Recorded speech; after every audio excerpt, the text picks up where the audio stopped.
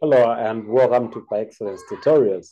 Well, we have a question here under circular motion, and the question says a sample of blood is placed in a centrifuge of radius 15 centimeter. The mass of the red blood cells is 3.0 times 10 to the power negative 16 kg, and the magnitude of the net force acting on it as it settles out of the plasma is 4 by 10 to the power negative 11 Newton. At how many revolutions per second should the centrifuge be operated? All right, so here we're going to take note to say the force, this force that we have been given, is the force that is causing the centripetal or the centrifuge to be moving or rotating like that. So this rotation that is going on. Now, what is the force? Is this force that we've been given? So we know that force is given by mass times acceleration. Now, this acceleration is centripetal acceleration. So force is going to be the mass v squared over r. So I think this one is basically more straightforward. So it's going to be r times force and v squared. So v squared is going to be r times force over m. So v is basically the square root of that. So I'll write from here. So you can see that this is straightforward. So the radius 15 centimeter is basically 0.15 meters. And we are multiplying by 4 times 10 to the power negative 11 Newton, right, over the mass, which is 3 times 10 to the power negative 16 kg. So what will be the speed?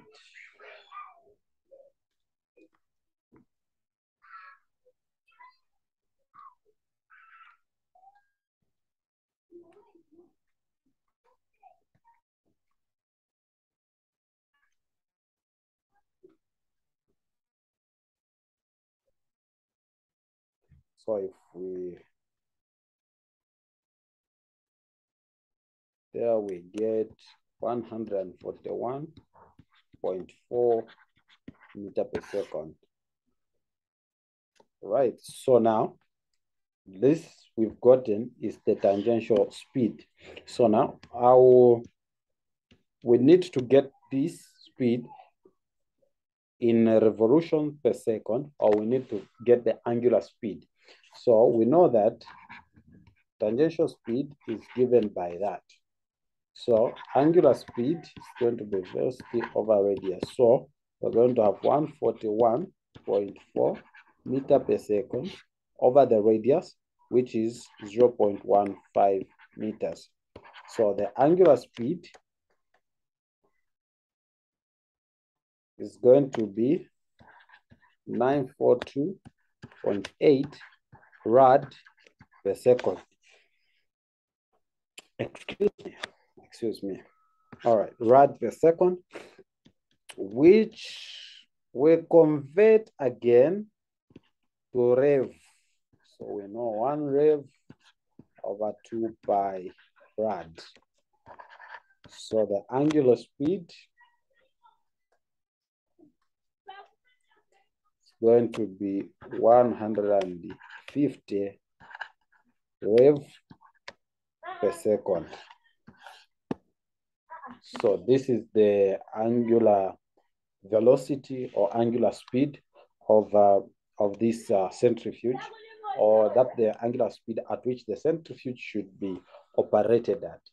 Yeah, so that is how we get that one. So if you have liked this video and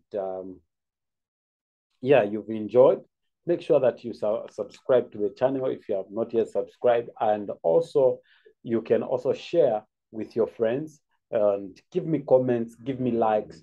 That will give me motivation to keep on doing this. Thank you so very much, otherwise, for your time.